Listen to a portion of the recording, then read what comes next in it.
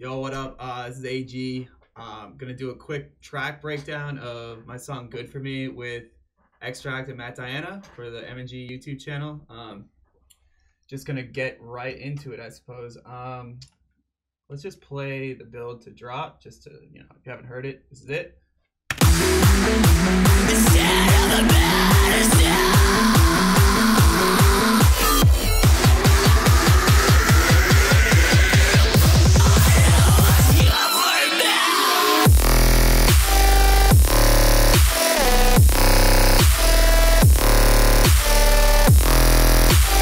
Yeah, so let's just get into it. So first off, the drums, pretty much the same stuff I've been using on the past songs on Emengy that I've released. This really sweet kick I have, it's just super punchy and cuts right through anything in the mix with the nice side chain. It's super nice, super low. It really thumps. The snare I've been using is just a combination of 3 separate snares. One of them is a virtual riot one because it sounds fucking awesome. Especially in the mix, it just like snaps right through. This Samplifier one with a nice resonance, just because it like also snaps, but it's a lot wider and deeper than the virtual riot one. And then the this grave snare, which I'm kind of weird about using, but whatever, has a nice echo and reverb trail, so it really like captures this whole like vibe going with us. So that's all 3 together, and they just kind of like really smack through, and then kind of give a nice resonance at the end. Let's keep going. My drum rack is usually the same. I have a transient shaper on something.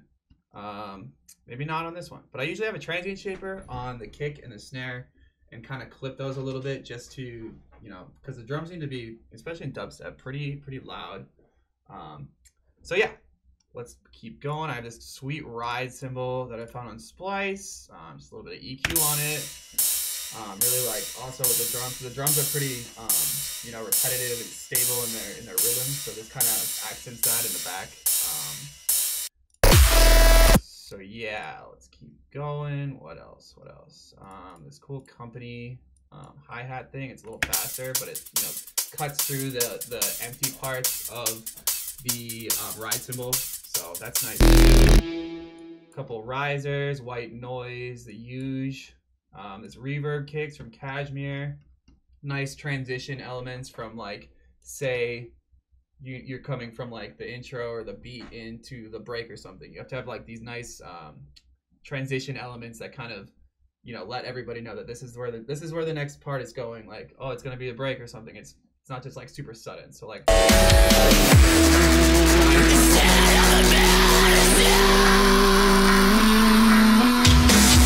Yeah, cool. So that's pretty much the drum rack. Some sub impacts on the sub rack. What else do I got? I don't even know.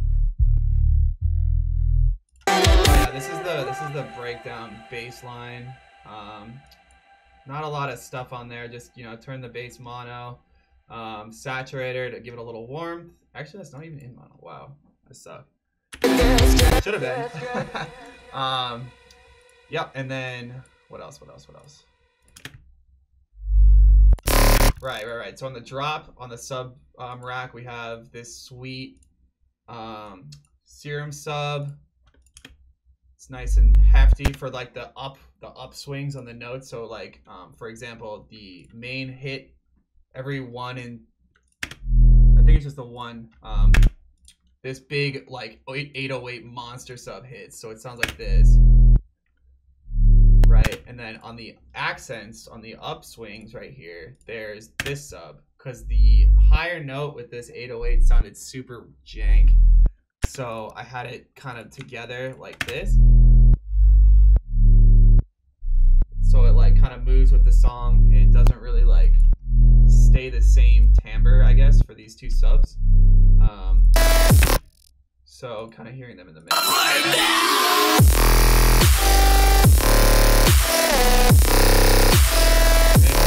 I wanted the higher note on the actual synths to come through and not be muddied by this giant 808. So that's why I did that. Yeah, so that's a sub. I don't really put a lot on my sub. I kind of just lower the volume on them just so they don't like, you know, crap the shit out of all of it. And then I just kind of, you know, a little bit of saturation, obviously some EQ, mono, and that's about it. Sometimes some compression and like some bit crushing sometimes on these like higher things, but I don't think I even use this part because I usually like layer the sub with this like crispy, like, that sounds awful, but normally it sounds good. But yeah, okay, continuing. So this is the bass bus where all of like the bass sounds are. Let's see what else. Let's just play that by itself. This is the drop, I believe.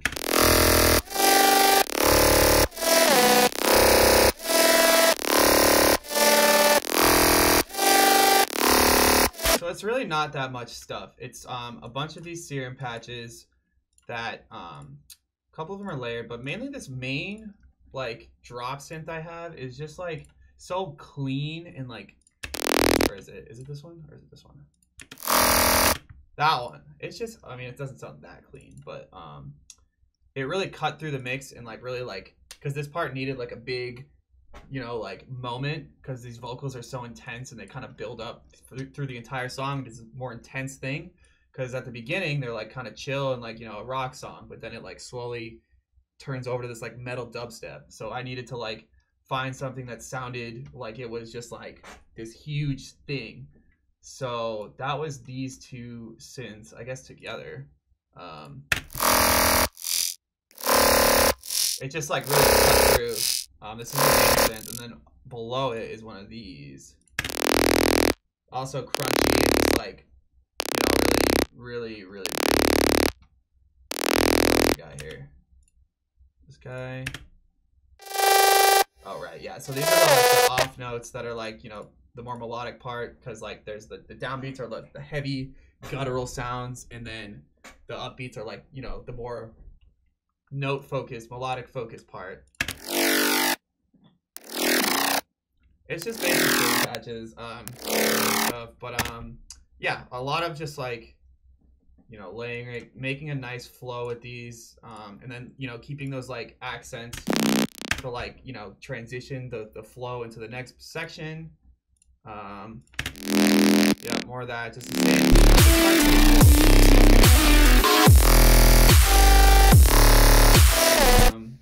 So this is all the dubstep parts, so let's get into that too. But basically this song kind of switches from this like melodic, you know, metal banger, I guess, to just straight dubstep. So this is the switch, so I'll start it from here.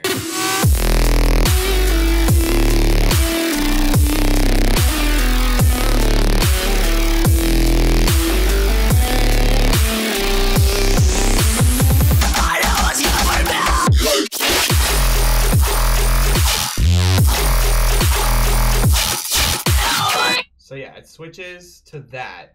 So that kind of like, again, these accents that tell you something else is happening. Like it's not just like, it's like, oh, these like chops are coming in and like another metal scream and this like nice little sweep up. Oh, something's gonna happen. And these are like, I believe these are from a kill feed pack from a little bit ago. But they're super clean and they cut right through. So listen to these. Like absolute destruction. I think there's another one. Oh no, that's the guitar. We'll get to that. Yeah, that. So those little like clocky things, and then I believe, yeah, we have these like effing. I think they're just like, I don't know, this synth backflip, whatever that means, but they sound amazing. Like they're just like nice sub hits that are just like punchy. So that along with that kill feed sample, and I believe this Sullivan King like live drum, yeah, this live snare. Oh man. And then obviously this nice little build up thing that kind of just like guides this sound into this next portion. So yeah, sticking with the Monster 808 on this part because it's mean dubstep.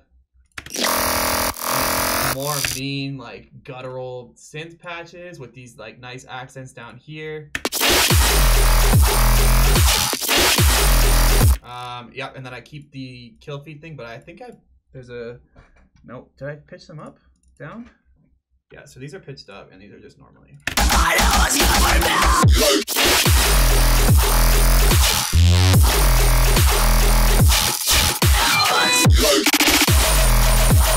That's that part. Yep, just keep the, it's just like the cool thing about the song is like it's not a lot of stuff going on, but it takes the same sounds and kind of changes, you know, the rhythm, the pitching, just to kind of, I frequency shift a lot of stuff. Shout out frequency shifter. That thing has saved my life. Yeah, okay. So this is where we're getting into the guitar part.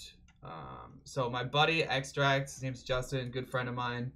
Known him forever. So he also a producer, and he played the guitar on this one, and he absolutely shredded it. So this is his portion on the song. So this is all him. We recorded it right over there. Let's get it. I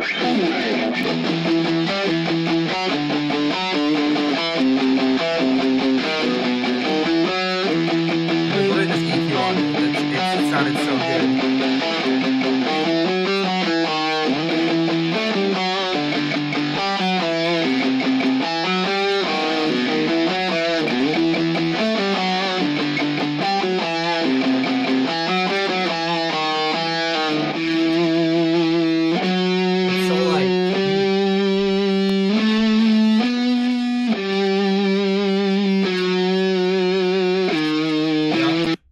And then this is the second part that goes into the build. And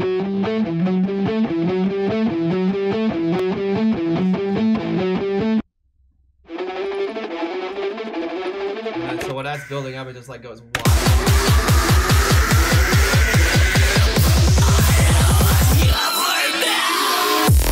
Right, and then he also did this part right here. That nice little like end note. Oh, perfect. And then throughout the drop, when it comes back from the just dubstep, it comes in with this guy, which is pretty sweet. I think that's one. No, it's this one. This is the real one.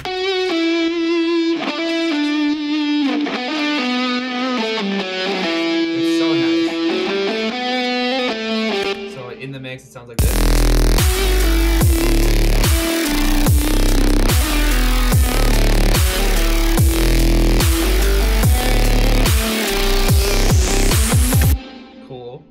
I think it does it again right here. Yeah, so that's pretty much it on the guitar parts. And then the vocals. So yeah, Matt, this dude's name is Matt Diana. I believe he's from Arizona. I've never met him in person, but my manager said he was amazing, so I looked him up. It was amazing. Just sent him a DM. And yeah, that's pretty much it. Worked pretty easily. So these are the vocals by themselves. Misled, putting our mouths up to the hands of the government, filling our minds, our bodies, our souls with discouragement. Isn't it enough already that we choose to drink the poison? He's got a very good voice. So as far as processing on the vocals, it's pretty standard. Just EQ 8. I got this lead vocal sauce like rack thing that's fantastic. It takes all the like problems out of post-processing some vocals, and it makes it sound pretty close to done just throwing it on there. I mean, you do have to do a little bit of, you know, finagling, but it sounds pretty close once you throw it on. A little bit of glue compression, utility to, you know, boost a tiny bit, and then this Valhalla Supermassive, I believe. Yeah. Obviously this is their free like plugin they put out. It's pretty good. It's a nice like delay on it. I think that's why I used it. And that's really it on that, because it was such good vocals that I didn't really need to do much. What else? The screams, I think. Where are the screams? Instead of the medicine! Yeah. Fantastic at screaming. Like, so good. Lower one. I mean, it's the same setup on. I think this one's just the kilohertz reverb on there. Nothing too crazy. Some OTT. And yeah, that's, I mean, that's pretty much it. I think that's pretty much it. Yeah, I mean, it's a pretty standard track. I'm really happy with it. Probably one of my favorite tracks I've ever made. Haven't played it live yet. Waiting for shows. So, cool. Is there anything else I can show? Probably not. No. All right, cool. Yeah, thank you. That was my song Good For Me. Go listen to it. I'm sure there's a link down below or whatever. So thanks. Bye.